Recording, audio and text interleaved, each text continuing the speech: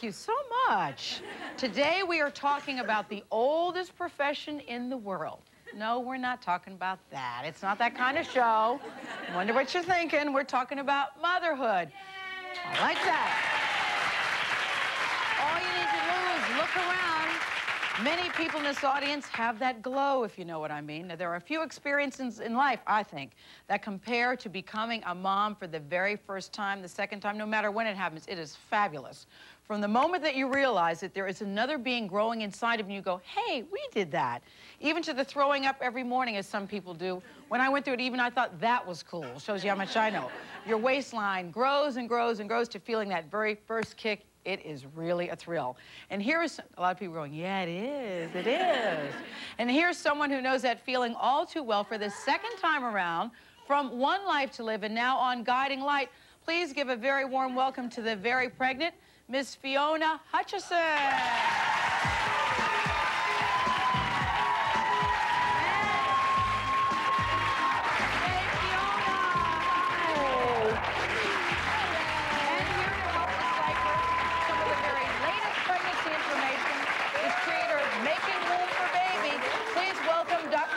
David, come on up, Hutch. Come on out, Dr. Dave. Dr. Dave. We're going to sit over there. Hi, Dr. Hey, Dave. good to see you. Nice to see you. All right, Hutchison. Listen, Fiona's joined by her son, Hutch, because he's sitting in the front row with Dad, and the minute he saw Mom, you know what happens when they see Mom. They're like, come Mom's running. here. Mom's here. Welcome to you both to the show. Thank you. Because you look so good. You really do. Doesn't she look good? I feel very confident having a doctor right here because it's only 4 more weeks to go. To be 4 weeks away, and she was talking about, this is my baby. Can you show them the baby dance that you were doing backstage? Oh, yes. Hutch, Hutch, let Mommy show the baby dance. Baby dance. Put the belly and just go wiggle, wiggle, wiggle, wiggle. That's Fiona's little baby dance. I never looked like that in my 8th month. They were calling me Shamu, but you look absolutely fabulous.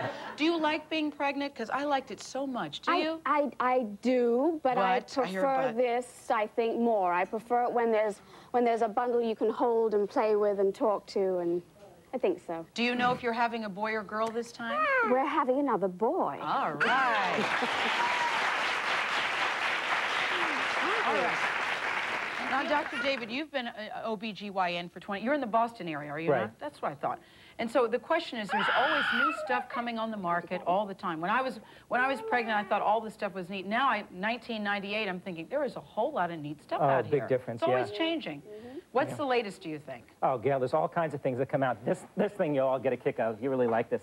You know, they say you should talk to your baby before the baby's born. Yes. At about 24 to 26 weeks gestation, babies can actually hear. That's why they say 24 to 26 weeks? Yes, the beginning of the 3rd trimester. So you can put your mouth up and start talking and hear Daddy's voice. He's hearing everything and he's recording it. He's hearing us now. Do you know what his name's going to be? Well, we're toying with the name of Trevor. Hi, Trevor. Trevor and Hutch.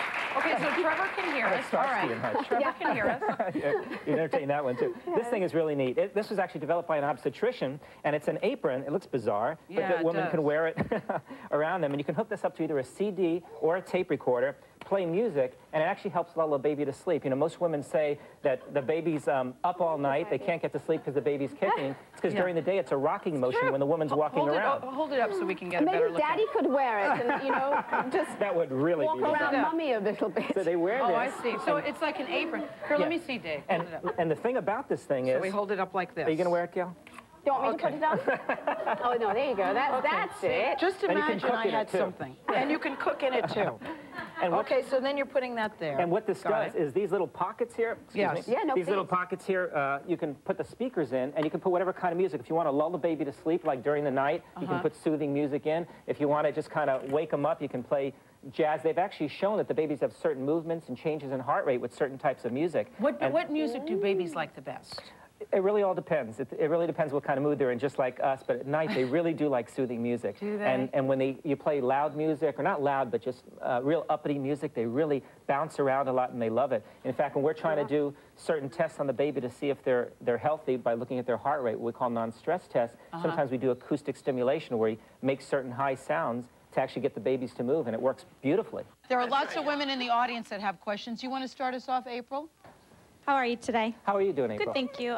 This is my first child, so I'm a little nervous, thank you, about the pain that I'm going to be receiving during labor. Right. And I know a lot of the things that they have out there, such as epidurals, but what would be the safest to use? Well, you know, epidurals really are safe, April. When I was first started practicing obstetrics, you know, you'd walk down labor and delivery suites and it was like, you know, screaming and just absolutely, it was like being in an institution. And I'll tell you, it's true. Yes. It's really changed. Epidurals, you almost feel guilty that if it's given and given properly, you really don't feel anything. You're still able to push. Women play cards in labor. Don't you encourage them not to feel guilty? Because I didn't take anything, April. And then by the time I said, you know, Doc, I'll have a little something now. Yeah. Forget the zero stuff. It was too late. It was too late. Did you have an epidural, Fiona? I had an epidural, but you know, my situation was I had a very long pushing period. I mean, 4 hours of pushing, so the epidural had worn off by the time you know, the 4 hours was natural. And so you got to feel... So I got the full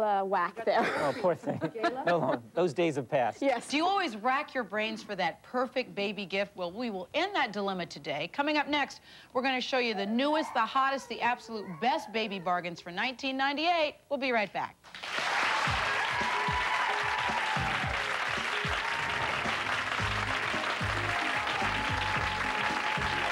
This is called the piggyback stroller, and I'm going to put it on Fiona so you can feel how light it is. It weighs 4 pounds. Oh, yeah, that's nothing. 4 pounds. But the great thing is when you do get tired of carrying Hutch or Trevor around, you can turn it into a stroller. Let her take it around.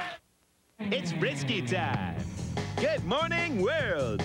Okay, boys, time to rock and roll. So what you in for, kid? Now this is a crime. Meow. Fashion felony.